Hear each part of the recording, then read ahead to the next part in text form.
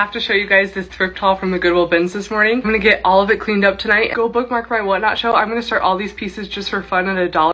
I found a few pieces of Lululemon. I've never seen this gold label before. These Lululemon pants are called Can You Feel the Pleat Crop? Found those in a size 6. I found one of their scuba hoodies in great condition. Found a couple of their tops, and then I found one of their older styles of leggings. I don't always pick up North Face, but these joggers were way cute. I also picked up one of their zip hoodies in great condition.